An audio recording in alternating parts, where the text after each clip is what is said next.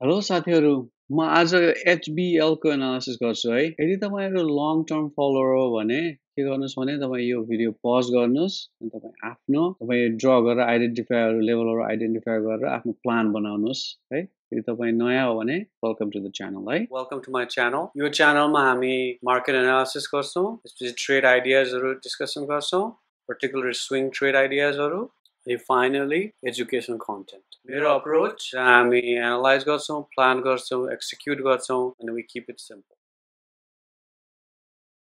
Okay अब HBL को के थियो भने उहाँ साथीले के सोध्नु भएको थियो भने उहाँले 561 मा किन्नु भएको रहेछ अनि के सोच्नु भयो भने उहाँले ब्रेकआउट भयो भनेर सोचेर इन्ट्री गर्नु भएको रहेछ उहाँको ट्रिगर के रहेछ ब्रेकआउट वाज द ट्रिगर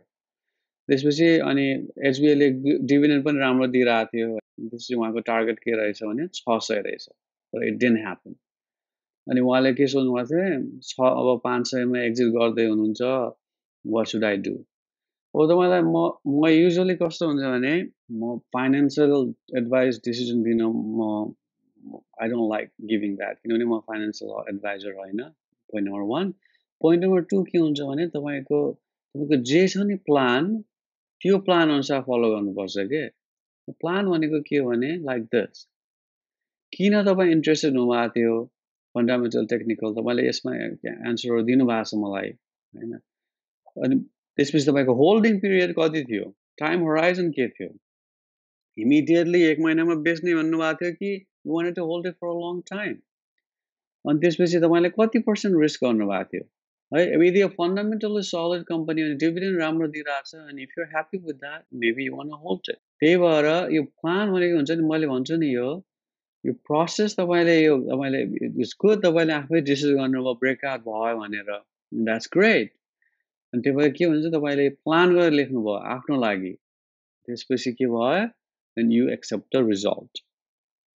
त्यो तपाईको प्लान भयो you have to follow your plan योरको time frame risk appetite investor trader त्यो अनुसार है ह्याभिङ सेड दैट के भएछ त यो फल्स ब्रेकआउट अनि फल्स ब्रेकआउट यो ब्रेकआउट भन्नुभयो हैन अनि तपाईले सायद फल्स ब्रेकआउट रियल ब्रेकआउट भन्ने बुझ्नु भएको छैन होला मेबी तपाईले यो भिडियो हेर्नु भएको छ कि छैन यो LEC टेक्निकल एनालिसिस मेरो च्यानलमा छ गएर हेर्नुस् अनि बुझ्नुस् यो what is real versus false breakout अनि त्यो भएपछि तपाईलाई सायद फ्युचरमा यो दुविधा छ नि कन्फ्युजन क्लियर होला हेलो साथीहरु यदि तपाई नयाँ हुनुहुन्छ अनि यो च्यानलमा सब्स्क्राइब गर्नु भएको छ भने प्लिज सब्स्क्राइब अनि लाइक एन्ड शेयर है यदि तपाईले यो मटेरियलमा भ्यालु पाउनु भयो भने अनि साथीहरु यदि तपाई यो च्यानलमा नयाँ हुनुहुन्छ भने यदि तपाईलाई मेरो न्यूजलेटर पढ्न मन छ भने साइन अप गरिदिनुस् तपाईलाई वीकली बाइ वीकली बेसिसमा मैले यसो समरी हाइलाइट्सहरु अनि टेक्निकल एनालिसिस आइडियाजहरु म शेयर गर्छु है साइन अप गर्नुस् इट्स फर फ्री अब HBL को के भएको छ भने यहाँ हामी मन्थलीमा छौं तपाई 561 मा इन्टर गर्नुभयो हैन let me get the numbers number हेरौं तपाईको 561 मा अनि तपाईको टार्गेट 600 मा ओके तपाईको के रहेछ भने 561 मा इन्टर गर्नुभयो म सोच्नुभयो कि यो ब्रेकआउट छ तपाईको टार्गेट 600 थियो तपाईले 500 मा आछ should I exit or not सोध्नु भएको छ 500 मा अब हाम्रो स्योर अब हेरौं है के हाई टाइम फ्रेमबाट हेरौं हाई टाइम फ्रेममा के छ भने एउटा स्विङ रेजिस्टेन्स भनेको मेबी 613 यो जनरल एरियामा अनि अर्को तपाईले ब्रेकआउट हेर्नुभयो ब्रेकआउट कुन तपाई टाइम फ्रेममा हेर्नु भएको थियो यु हेभन एक्सप्लेन हेर्नुस् रेजिस्टेन्स मेरो विचारमा 472 अलिकति looks like a high time frame support resistance breakout fail breakout support अब यसमा तपाई high time frame if you believe in this company यहाँ फेल भयो भने मन्थलीमा क्लोज हुन लाग्यो भने सायद 420 मा आउँछ होला यो पनि फेल भयो भने अब नहोला होपफुली किन तपाईले भन्नुभएको छ स्ट्रेन्थ यसको फन्डामेन्टल राम्रो छ अब यहाँ के भयो भने यो डिमान्ड सप्लाई अनुसार यो डिप भएको छ हेर्नुस् मन्थलीमा डिप भएको छ यो बक्स बनाउने वालाहरुले बक्समा सपोर्ट पाइरहेछ अब के हुनु भएन भने यो डिमान्ड होल्ड गर्नको लागि मार्केटले के हुनु पर्यो यो स्टप जानु भएन जबसम्म यो स्टप जाँदैन नि यो डिमान्डले काम गरिरहेछ है अब तपाईँको 500 तपाईँले ब्रेकआउट भन्नुभयो नि आई डोन्ट नो तपाईँले यसलाई ब्रेकआउट सोच्नुभयो कि 561 भनेको कहाँ भयो आई डोन्ट नो तपाईँको ब्रेकआउट तपाईँले कहिले किन्नु भएको आई डोन्ट नो तपाईँले कुनलाई ब्रेकआउट सोच्नुभयो यसलाई breakout सोच्नुभयो I am not sure maybe हामी विकलीमा छौँ है यो विकलीमा यसलाई सायद breakout सोच्नुभयो okay it could be right and resistance breakout के भयो सपोर्ट सपोर्ट फेल भयो हेर्नुहोस् यो ब्रेकआउट जस्तो भयो अब के हुन्छ यो माथि जानको लागि दिस हेज टु गो अनि 548 मा देखि लिएर 580 मा सपोर्ट हुनु पर्यो अब यो डिमान्डले काम गरिरहेछ हेर्नुहोस् यो डिमान्ड ब्रेकआउट फर्केर आयो सपोर्ट सपोर्ट यो स्टप डेलीमा क्लोज भएर फेल नभएसम्म डिमान्डले काम गरिरहेछ होइन 500 मा तपाईँ एक्जिट हुने कि नहुने आइम नट स्योर यो डिमान्डले काम गरिरहेछ तपाईँको स्टप के थियो मेन्टल स्टप सायद यही हुनुपर्छ यो केसमा तपाईँको स्टप नगएसम्म यो ट्रेड इज भ्यालिड यहाँ कति दिन लाथ्यो हेर्नुहोस् यहाँ महिनौ लाथ्यो दिस इज विकली चार्ट अब ब्याङ्किङ इन्डेक्समा पनि अलिकति विकनेस आइरहेछ अब यहाँ के भयो प्योर सप्लाई डिमान्डमा मैले बक्सहरू मलाई गर्नु मन लाग्दैन गेट सो कन्फ्युजिङ अब यो सेल प्रेसर भयो हेर्नुहोस् यहाँ रेजिस्टेन्स भयो एउटा अनि अर्को रेजिस्टेन्स यहाँ छ यहाँ डिमान्ड भयो सपोर्ट भयो तपाईँ अब अलरेडी पोजिसनमा हुनुहुन्छ भने तपाईँ के भयो होप यो डिमान्ड काम गरोस् there is nothing you can do अब यहाँ ब्रेकआउट भएर यहाँ क्लोज हुनु पर्यो विकलीमा त्यसपछि क्लोज भएर फेरि सपोर्ट पाएपछि कन्फर्म ब्रेकआउट भएपछि यहाँ इन्टर गर्न सक्नुहुन्छ वा यसलाई पनि कन्फर्म ब्रेकआउट भयो 600 मा विकलीमा क्लोज भएर यहाँ सपोर्ट पाएपछि के भयो तपाईँको अर्को इन्ट्री हो तपाईँले यो यदि मैले फास्टमा गएर तपाईँले बुझ्नु भएन भने एलइसीमा जानुहोस् what is a confirm versus fail breakout falls breakout एलइसी भनेर सर्च गर्नुहोस् you can get my view त्यही भएर म त्यही देख्छु यहाँ यो ट्र्याप होला जस्तो छ 580 र 500 मा जबसम्म यो जाँदैन इन समरी तपाईँलाई you can't do anything there's nothing you can do this is support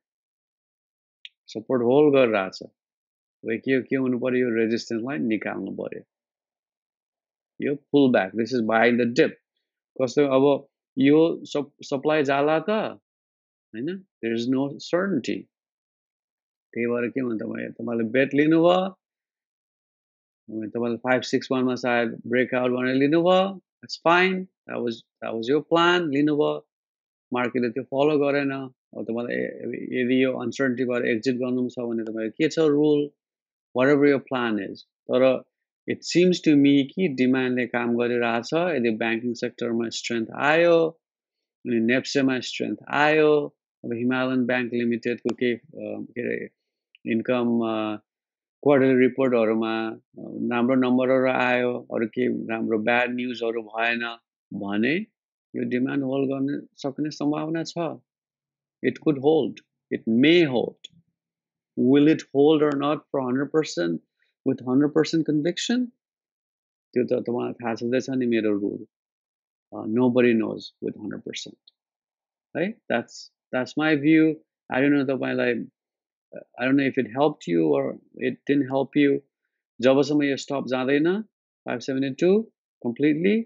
this trade is valid मेरो विचारमा यो डिमान्डमा छ अरू तपाईँ demand supply trader again I'm not telling you what to do जो तपाईँ डिमान्ड सप्लाई ट्रेडरहरू हुनुहुन्छ भने this is you can bat here stop यहाँ हुन्छ यो स्टप गयो भने यो ट्रेड आइडिया वर्कआउट भएन that's it you make a बेट होइन अब लाइन धर्को तान्ने भए एउटा यहाँ धर्को तान्दा हुन्छ यु मेड अ बेट जबसम्म यो डिमान्ड जाँदैन नि यो idea is valid pool back entry र ब्रेकआउट इन्ट्री यो के भयो सेल प्रेसर हुन्छ कि यस्तै हुन्छ मार्केटले के हुन्छ भने यहाँ एकदमै बाई प्रेसर छ भने यहाँ मार्केटले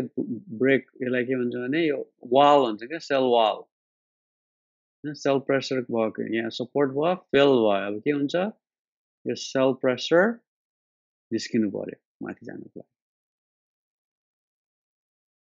अब बुल्सहरूले देखाउला नि त त्यत्रो इन्ट्रेस्ट ग्यारेन्टी केही पनि छैन So by dip buyer यहाँ किने if you want to join them you can तर if you want to wait breakout buyer then you wait. यो कसरी यो डाइनामिक कसरी आइडेन्टिफाई गर्ने त्यो तपाईको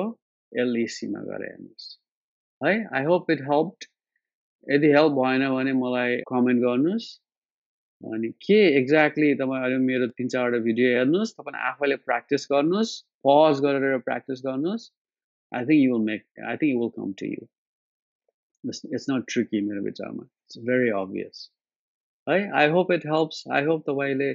आफ्नो प्लान अनुसार डिसिजन गर्नुहुन्छ अनि I hope तपाईको प्लान सफल होस्. And I hope यो ब्रेकआउट होस् अनि माथि जाओस् अनि तपाईको फर्स्ट टार्गेट हिट होस् 600 है. Best of luck to you.